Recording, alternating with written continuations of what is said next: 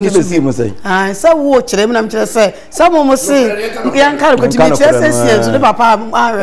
okay. And no one for odiko wu. Aha, I was for you to me content and I ask media training institute to try to so hot. I was for one case on it to say ye kwadia na ye school one was so ya ni din ni honam so se bisa keke na wonsa ebeka o bisa dia me kan say bible na kan say bible si yemum na obebie ye misa ne nsa beka na ye hwehwe na ye behun anu nti ask media ye bom yesi bisa hwehwe o hwehwa dia na hwehwe kumase ahodwunhia ye so Royal TV fia obehu enkran so Janko Atimota ABC Junction ehwo so ba ehwo edendende ye dwumadi edia ni so person TV presenter and as a radio presenter camera works video editing obi sem person me sports presenting patcho ni nyina ewo mu bia de fa nsamtro adwuma ho bia ya fa ade ato ye ho so sabe ya medofo obetimi ne yedi nkomo ntino enam de ahomatrofo no ade agu screen na ni fa na frɛ ye na yeso ye mo na ye ntoa wo so me no kasa ene obi kasaja wa bie shop ye bi kura wo pe TV sahodo ade agu mu ne de Kennedy digital satellite o se me kan kira dasa ya mo akirichi ne benche so de adwuma wodi ya no wono de niema edi siesie fie niema ma fie eye kama bibi te se eye TV di o se me kan kira se wo 17 inches ewo Samsung 19 inches 22 inches 24 inches 32 inches 40 inches nafe up to 65 inches no obi na yakwa nim dia na satellite TV obi smart TV and a curved TV yaka curve any TV na ya na eja akwan no so ebi ewo dendenden o se me kan cho se odi dwuma bi ana we supermarket ana mpo no cold store se fridge ahodo de ebi eni miensa ni nyina odi aba o se tabletop fridge na wo pe fridge ne de wo se chese wo won dodro na will be 90 liters or 100 liters 900 liters afi 500 liters ni nyina o will be at the mount na wasinti bra na fridges ahodo di freezers ni ade ni nyina no bra na wo ma obi ento na was air condition na asai ana upe bia was say 1.5 will be Samsung na 2.0 ni nyina o will be na 2.5 ni nyina so no will be at the Samsung fufu pounding machine so will be washing machine ni nyina no will be at the sewing machine yakase yakan niema Kennedy digital satellite wa enya de say ene obe sorry no se me kan cho say sempo o won kran dia o se waja de obetumi ehunu ewo eye waja ho na old barrier ho no o ho edendende o se ase ho obetumi ehunu na ye ba ne kumase adum dia wa ni tia say ugina boss FM opposite wa ho nso o ho na yenko yen pata ase adum baby on twa blog no ehona na obetime hu na block house ehon so oho enu nti yekọ a ebetime hu no medofo sabe ya wonyira o se fa number ne frɛ no wo pese impu o me fele o shop ma wa ni nyina no obeye ediamo edin no Kennedy digital satellite also fa wani ekire ho nansa na abekọ Kennedy ho gisa won so no wonya ayaresa ana pom din no etimi sipi na esita edimau enu nti na Lawson Herbal Clinic nso se oho den o se na dem kan kiro o loke Mr. Ewo so ya yakato se gonorrhea syphilis na ehawo infertility bilharzia na ehawo sisi yare ana impo sebe ya na we oba niema enkoye ya sin na wo sebe wasini na etutu wodro loke mixture eno na edu akagina mu na delay man capsules nso de etuetua dendenden sempo oye bema na impo awo untumi enwo ana bema wa ye mre ompaso ana wonkwamo na so beka se low sperm counter ni nyina no ose oboa ma eduro no etimi konsisi ene ya wodro delay man capsules eno so ena edu akaginebu na ye Lawson Herbal mixture ewutwa so honam ya anase mpo no 3D na edunya koko tietu moja ntimi ni afrisane yi ewu nipadua mu dia wose ko ba bia to andro bia obitimi anya bi na kukudam no yenko kwalenak Mr. Herbal Fredmans na fe habme ena apidank ehon so no oh edema enintenu fa number no na ono so etumi enu edi enkomo na perfect skin and body therapy o si ni padua ne de wo say ye perfect empo no bia na woku open ku pa bia sra ma honam no etimi atoso kama stretch marks hawo na nso be hawo akra bi ato watiko opeto ope anentua wo say edin no perfect skin to perfect na adia ehu etwa ena yenko boshen Abraham Junction Kumase osunsu ya akwaje Junction eho na ni padua no etumi aye perfect edi amaye na traveling to say ye can traveling to dia na je na ye na di ensa asi abose abrochi kro bi apese okoso bia ye krado se ye do be ko eno achi o pese ye driver ni na unya license e kradia traveling to ni driving school na building back me chere dan back ewo eye atenga junction eno nti ofre ye ya yenso ye betima boa na ya kire kwan ni eyi eba ni cheba center or dia do Hepa Plus pavi ni plasmos so abedwaso na Hepa Plus de ye kana sam dia na je we say ebra twene any entiase so Hepa Plus e boost immune system moja ni dia free sane na febrebo no ehu ayeden share dom bia entimi entra uni padua mu wa kase mroso na pese ni padua no eye fa wadru eye Hepa Plus eno na bebo na yare bia no etimi afri uni padua no mu wa de pavi ni plasmos so e de abeka ho science we say ene join this hanipa ebebre malaria so how and say loss of appetite me kire obia nanum enye ni nyina no onum aduro ya enam yensa pavini plasmos na asie betu e dia ma wa yare ne beko ensan emmabiemu na Dawood Herbal Hospital Limited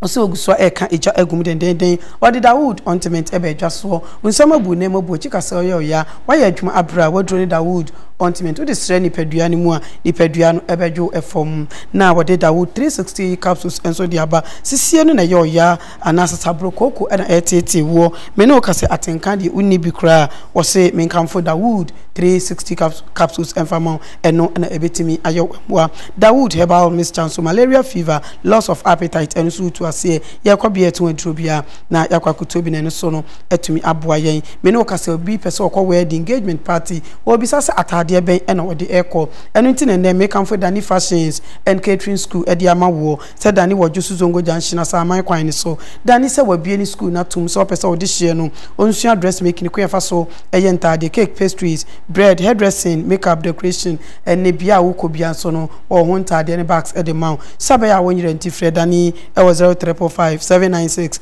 197 0355 796 197 na Dani so asowatade e o be bibia wo ko bia ntse matade no efi Dani Fashions and Catering School abuna for Sanso na Franco Trading Enterprise semen kan chiro say empo no wanka so ni tuase se ka Franco dia de no obi anim se phone papa efie e ya no kwasem o se o de Akatal phones e de aba Apple phones Nokia e Tecno Itel Samsung Infinix Huawei ni nyina obi e de mawo na o se o kaja egum dia na Franco with the Franco TV e de aba enketo ani akese type bia ope bia no se run branch bia no obetimi enya bi na adwuma penti region bia be hu Franco e wo ho enomo wo se dwuma pa wodi enti empo edum 06 branches e wo ho udru ejaba anim opposite obetimi ehu no Samsung Challenge Bookshop anase yebeka se YFM asiye wonso no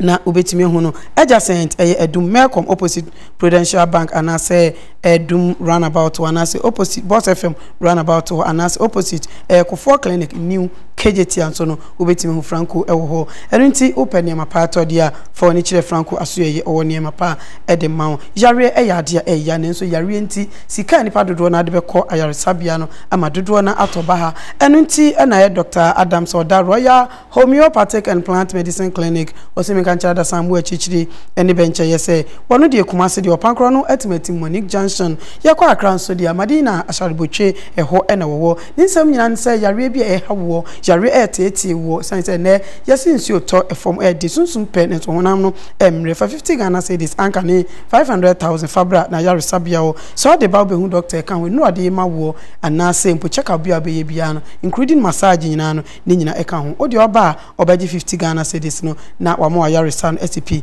na esita edi ama cover by what the G plus herbal capsules edi abeta to eboy nuamo mema ya sabi musisi yare obi ti an break so an order form ni mema ye enkoya wodru G plus herbal capsules we Royal Homeopathic and Plant Medicine Clinic omo ensa no adwuma nti no an so beko ba bia ye to aduro bia omo so atumi ama obi abapa mo is online shopping dani damika chro eno an so be download abapa app no anase type www.abapamo.com eno so room asalete ade bia upe bia no na ososo no esina opentade na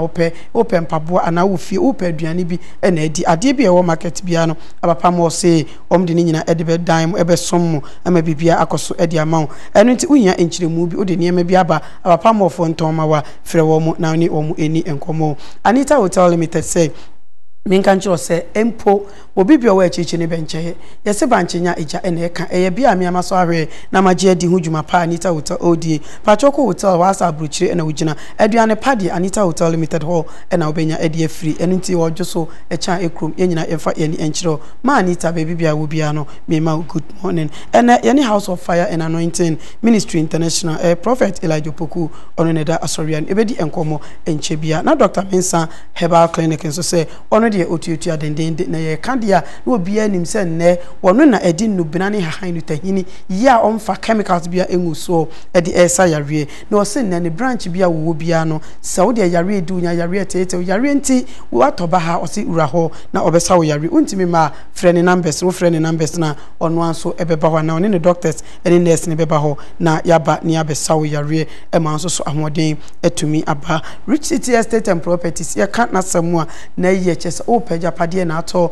ana o peda na asase ka bi na o ato so so we japade bi ento ma efama rent ne nyina ye ehu adwuma fa number no na ye ni enkomo ansa na betimi ato asase no na asadanje so we adwuma enu nti na Mactonto Cargo Express o se menkanche obi bi o we tichi ne benche ye o se Turkey eno ndi obutu Turkey na wodi nim queen na sam eni se Turkey na niema pa ewo bra na be di dwa ewo Turkey wi obe shepe niema no e di ama untimi ma Mactonto Cargo Express say wodi eno an say obefre no betoto niema no ye the receipt e shem e di ama wono asan shepe niema no entam so na aba abedu e di ama door to door nyina Mactonto Cargo Express oye bi o se menka nchiro say bomodi ane fa ne number se good screen na se nyina no ofre na obeje so ana se obetima frɛ 0559 287165 0559 287165 we Mactonto Cargo Express na oso afre na ne no edi enkomo endpoint homeopathic clinic de minim se make can obi anim se agya no na de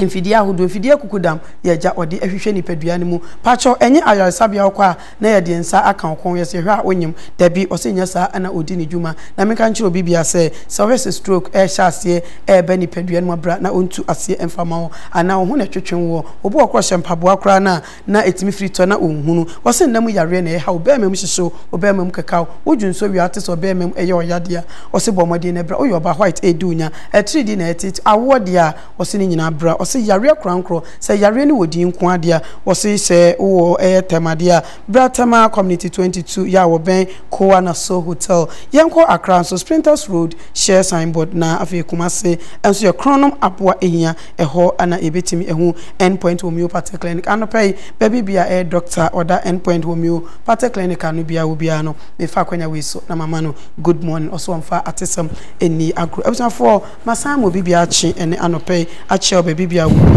ene eyeda ukuada edru da ukuada sa media na emfa nyame asem emfa enkam memu science ade nyina no otwedi ampo nyankopon ene hene enu nti na da ukuada yetu ensafre prophet Elijah Opoku yoda sorry frɛ no House of Fire and Anointing Ministry International no na yetumi ene no adi nkomo simabe edu achi enu nti no enko ba bia na sa media prophet ewa ha be me na good morning. Good morning, ma. Yedi. Yes, you home mobo. Ene eyeda ukuada edru samria nam se yemfa sedama otwedi ampo nyankopon se watumi ayadodo na amaye na nyankopon so nam so yensenkyereni yedase ene nkomo ben ena awede maye yedase ewrade nkuto na wose yede asedama no adai efrise ono na ama nne yetimi eda ya sorry yense dan na Hamont na ose se okoda na se ade echewa emfa nyame ayiye nyede eni na menam sa kwanya we so chia obi ane madofo nyina ene wona ehwe atisem no magye matum na omutu anamo nyame nhiramo na enne the America chi obi bia ne se kasa no dodo na pese omko madwuma so mame fa o number ne ma wo me kai so prophet Elijah Opoku number no egu screen na se na mo opesa me mo boma wa number no 0240 967 757 0240 967 757 and I say 0550 073 395 0550 073 395 patro numbers no sorry ya utumi efre no na uni no edi enkomo prophet afedie ubetimi ame edi enkomo medasi nyame nhire obibia na obibia hu se Yesu Kristo kan o se obesa ba ne maye tosumi ende no kre enu nti ade bi awo ye abrabo bi awo bosuba bi awo da na di no hu se maye na Yesu kan so obesa ba no enche obeba na onya maye die na yehwe ya barabo mu nsem efrise eto de bia enipa bebrebe enne omakwa kopie bia akora ni kwa se wo so omupi asechire ne se odi ni problem achinia edifo bi no mandimi amoa no odi ni problem achini doctors ahodo wo mo osususu wo mo wonimdie ne so wo hu se emoa bi amfiri ho no mama ekobasa wa hwe no na na ma bi no tutu kwan mi ko Togo mi ko Benin mi ko Burkina ubusia ne sa de wo se okopedra o de ba chese sofo ma se tatahwe o de ba be ye na dwuma yi entubo se be wi achi no ubo na ade ne se ekofa problem aba ekokum ne ba ekokum ne yire ekokum ne bema na no na wie bremu nyame ma ye ho kwan se mua nenka mu chinchiri bia bia enye na akofa problem abremu na se odifo Elijah maba na me hono mo de se wunye tu anama oduru hono ma mpanimfo se agro ene form ena no ya wade ya semusi ye na chese niche oba bia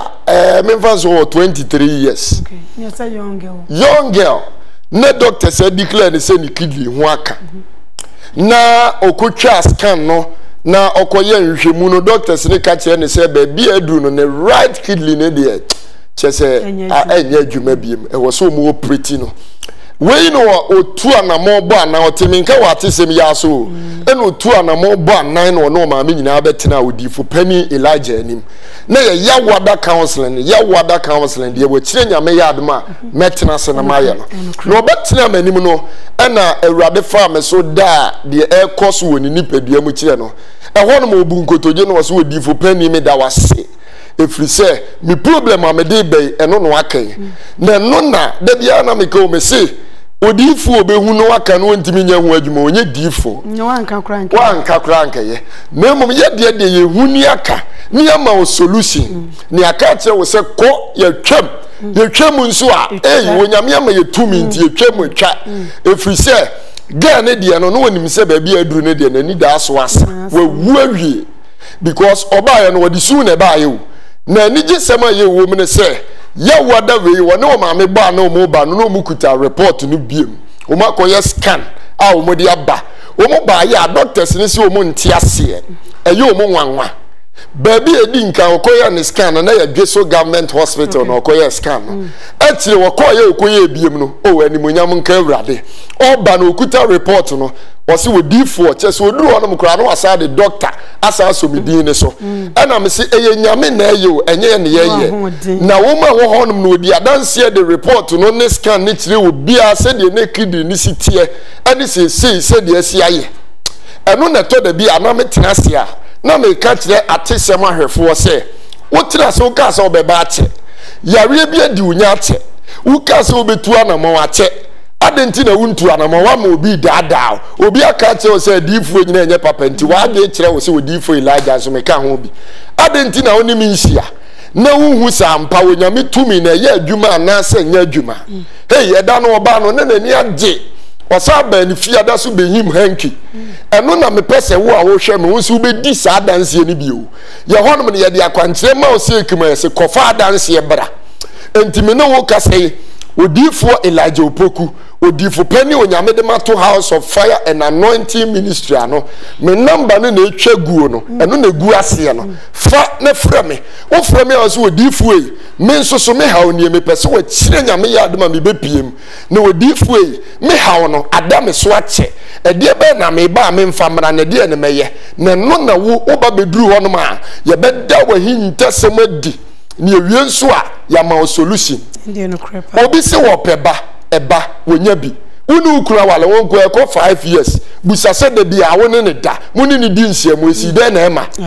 obi kura won ware ye ne be ma ko di nhyiamu ana aba na won ko ade adenti na wodi wonya ba ne bi na chese bi koso wo sunsum na no na sunsum nsem nyina odifo pani Elijah wo kire nyame ya adoma metena sese sunsum nsem ni nyina mo mfamra Ghana fo nyina mo mfamra ewiase afa na nyina mo mfamra na yenhwe se sunsum nsem pen pomasi bre won ko wo ye galamse ebia wo de na eye shamfa eye tutututu eye de be na wo ye bet wo ye bibi biara enye yie wo bebo sample no na ye na nso wo be ko no na niema agi agu enu no wakire nyame ya adoma metena madwa kasiye ne mu na ya di sunsum nsem ne ahwesa adenti na wo nko ade wo ye se adwuma na enye yie obi sori anopa kotera shop ano na wote ano na one nwansena ene amanfo na edi ahi obeko no wada otimi da me da se pa wade tu nkromo na shop wonu mbusasa ko se wo kodade ene se nka beda ofie na momu ko se ye koto niema mo akopeska nanso so koye no enema age agu busasa de ntira ebia na firi ufie emfiri ufie a na ebi kura wo ma onu omo ye shop ni bi na ato atia wo wonim so obi timi kwagie aduro na se nipa no de abese ne shop wo no wo twe customers ko ni diem mesi wo kire nyame ye adom a sunsumun nyina ntua na moma na mra fa di school jansen ho no odi fopani Elijah metena se ne edi sunsum masem obi abemma bia promise o se meboa wo ka ye no okan paka no na no kwa eye sunsum niema na wo se wo ye ne atwe ne ba emaniti mbeboa obi kura waka che so beba befo akwa abrochire watwe nanim o ma mefa busase ba ne se de be ne kote bayira ho memu amana amo eye sunsum niema bi na ekoso enu nti na meto me nsafro se wo kire nyame ye adomo a bomode na bra na mesro me numbers no eno na hu hia pa. Okay, numbers no 0550 073395 0550 073395 and now say 0240 967 757 0240 967 757 but a good screen as a store ubetimi afamra ye kasa nyina no ya twero ne kese ede aguo ye kasa nyina ubetimi afa number Prophet Emre ne yaso yo minim se me bre yaso anse odifu obi ase wo ba betena se na se wo hwe se di wosi kasa wo hwe ni dimi na wo hwe nanim kro otimi se odifu we nyame nsa won so efri se bra wo nyame soma Moses se won kono woni wo hene no mfa nkosi ani no o ma ne nsenkyere ne die bi a woduru a ebededi ama nipa nyina hu sampa wasoma no awie bremo nyame de niema bi ama me wa mame oil soronko bi amatu ni di victory oil sa oil no sa won saka bi yenkunimdie nko a obi a promise emfe odi ni nya obi hono ma sunsum ma wade e ha no obi hono ma e kada ne so obi akoji aban bosie oje ye no nko de koye adwuma ase safo ni nyina na mese wakire nyame ye adom a eye fa di school janse wakinya wo emefrem na nka ncham so odifo me pesem na odi nkomo ofon so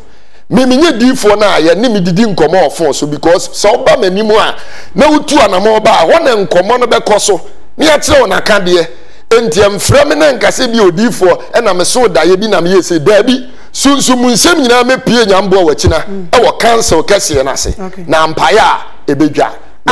ampaya ebedwa me kai wo se we sofo Elijah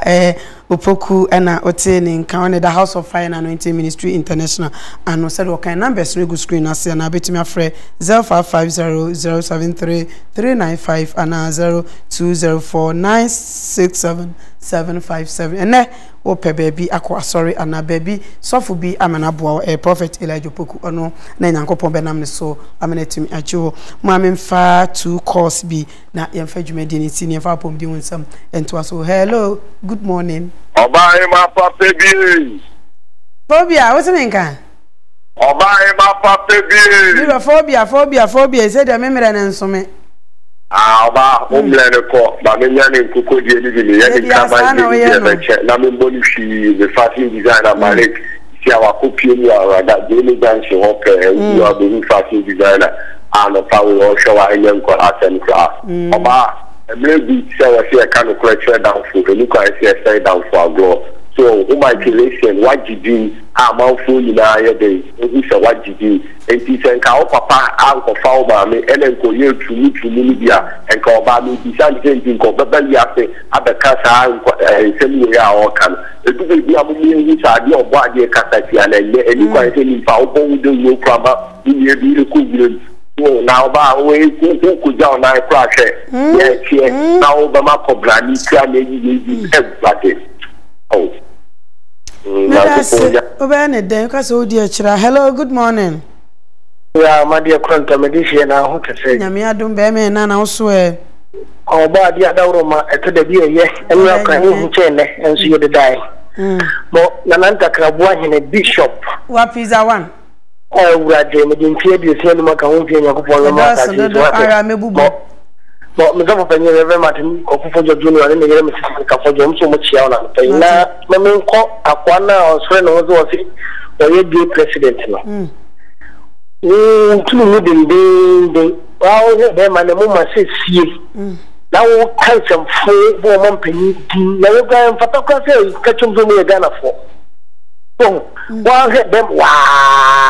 e ne me ase tra so bi awo nti dem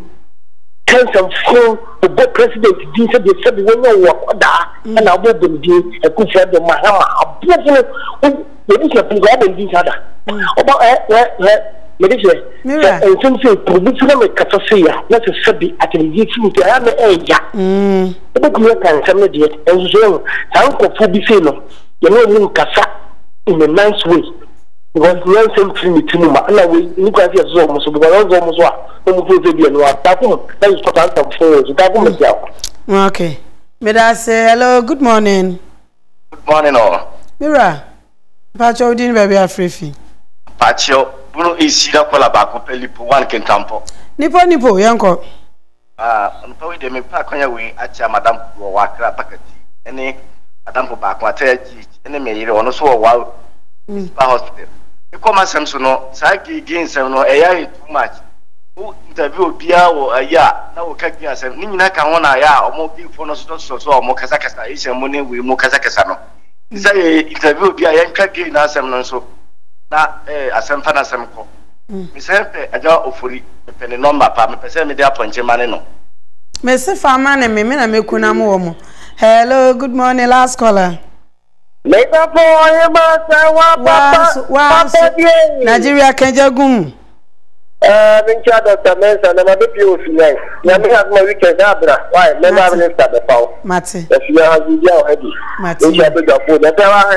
if you have sabi just ya boana no so e be mi na se be ntia bi aka ya o ge sama ka ti public figure na Mate me da se ene me akasa ma die nyina eye Ampedu Oscar police commander wo Central Police Station headquarters wo ehon wo Kumase ha enti na memana woda pa onyankopon ema ne nyinche na ometo yeso jani we sergeant Ampedu Oscar we de ka fresh we refi na san akofa enchi sergeant Ampedu Oscar wo central central command pacho de otwere in the one twere ni ya mami headquarters ho na wo wo Kumase ene o birthday may wish you happy birthday to you onyankopon emma wo nyinche na de da wakoma so no onyankopon omane mbremu emfama o Yesu dimu ti baabi a birthday ni koso no adawroma na wa mami ehu producer obo ame Eric Ampofo betimi afre no taakum cameraman so mi akasa ma brantie Mr. Banks just me friend na brantie ana pemfa sedama komi afi Sadik ana Prince midin ene ohene ba se wa bunsu no mienu me ba beje adwa na e update no e di abro ene me guest kwaku menu nene menenu ebedi enkomo mi pagya me mu die ye de apomdi hu nsam e de to